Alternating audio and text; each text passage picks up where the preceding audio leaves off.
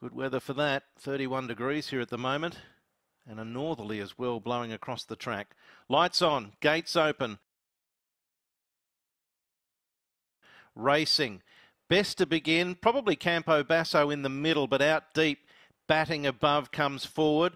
Carry the Musket jumped well, but is looking to slot in centre field. Placeur also jumped nicely and charges through to lead a circuit to run. Placeur leads batting above. Parsonage Lane up to third. Campo Basso slots into first class. One out, one back. Westcliff gets onto its back and that pushes Vorster and another Free Glass deep. Carry the Musket deep as well. Zooming along the rail is Ace Attack. Westcliff just ahead. And then towards the back, third last is Alpine Bow. Carry the Muskets now last three deep with pushing between the margin of error. They're heading into the back and Placeur strides fluently 1400 metres to run. Leading batting above who's eyeing off a hat-trick, 2 lengths. Parsonage Lane wedged in third. 2 further back, Campo Basso running fourth, but he spots the leader half a dozen. Good speed to report. 1200 metres to run. Another Free Glass is looking more comfortable now. He's got into a one-off trailing position on the outside of Westcliff. 2 then to Ace Attack, who's on the inside of Mystic Knot. And then Alpine Bow, margin of error still pulling. Last of all is Carry the Musket. They're about to work through the bend at the 850 metre mark. And Placeur picking them up and putting them down in fine style. Leads by a length and a half. Batting above Parsonage Lane, Campo Basso. Another Free Glass is now tracking up. 3 lengths further back. Westcliff alongside of Ace Attack. Then Mystic Knot. Hard push now is Alpine Bow. Carry the Musket's got about 8 to make up, but he's picking up speed. And there's one that's dropped right out. That's margin of error. Up before the bend and batting above now in the face of Placeur and takes over. Another Free Glass. He's 3 and zip here at Gawler, but that might be about to change as he strikes the lead. Another Free Glass from batting above. Placeur's throwing in another decent effort. Then Campo Basso, Mystic Knot runs on. Another Free Glass in front, but he's got to find the line. Placeur's coming back underneath him. Placeur hits the lead again and may have won. Placeur may be worried another Free Glass out of it in a photo.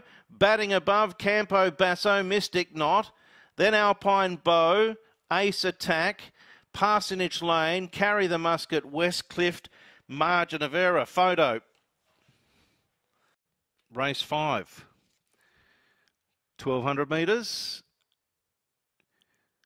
Now the gates are full, the light comes on. Williston Pass fit to run, gates open, racing. Best to begin in the middle was Archie's a Star. Williston actually jumped well with the big white face, the yellow colours. Pressed down likewise, Club Punter, Parisian Mond, and also Brazano not far away. In the first half a dozen at least. Then Miss Kermy, Nataris, Princess Sally, Covered Call, Charm Slinger, and Tales of Conflict is last and looks to be travelling pretty deep. Pressed down, hasn't raced since late last year. 1 for 1 so far. It's got the lead. 3/4 to Club Punter, burrowing up. Archie's a Star.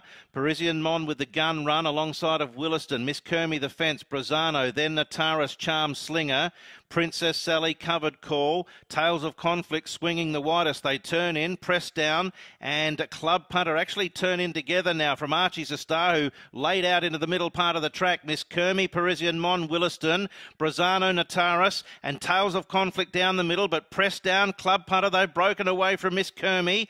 Pressed down, trying to get to Club Punter, who finds plenty under Brittany Wong. It's Club Punter in front. Press down's running out of gas, and Club Punter goes on to score 3/4 to Press Down and Miss Kermy. Then a gap Nataris. Tales of Conflict closed off okay from the back. Parisian Mond, Covered Call. Then Charm Slinger, Brazano, Williston, Princess Sally, and Archie's a Star tied to finish last. Call it a hunch now in the second line of betting. They're all in. Race number 4. Waiting on a light. There's the light. Racing in the 4th at Narrow Court. Call it a hunch. Jumped well with Wonga Bell. Going quickly in the red jacket was River out wide. It's going to press forward. Up was next. Then Paint This City, Drover's Yarn. They were compact up on the speed. French Bishop second last. Whipping them in last of all, the heavily tried Star Lyric. There's probably only 4 to 5 lengths, though, covering this field as they sort their order out now at the 1,000. River takes up the running 3/4 to up. Wonga Bell was third the fence. Call It a Hunch, it's outside. Then Paint This City. Drover's Yarn out in the cheap seats. French Bishop underneath it. Star Lyric whips them in. It's been a fairly sedate tempo to my eye. River at the 800 leads 3/4 to up. No change in the order yet. Then came behind them. Call It a Hunch third. Improving around it, Drover's Yarn.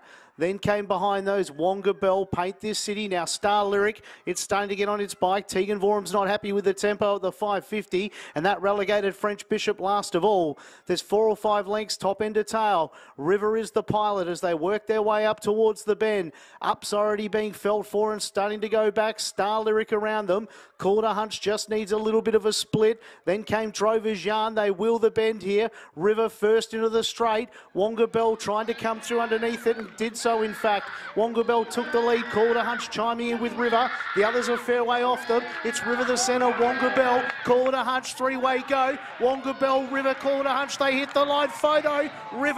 River, I think, in the centre has just scored in front of Call It a Hunch. Wonga Bell was third. Then came Star Lyric, French Bishop, Paint This City up, and Drover's Yarn in a good 3-way finish. Standing by, gates spring open, they're off. They all jump nicely. Chon Cape and Near Magic are struggling to muster, and My Mate Sunny is dragged back from the whitish alley. Almaho began best and leads Midnight Brawler, Exalted Traveller and Red Dynamo, who are all contesting the top spot.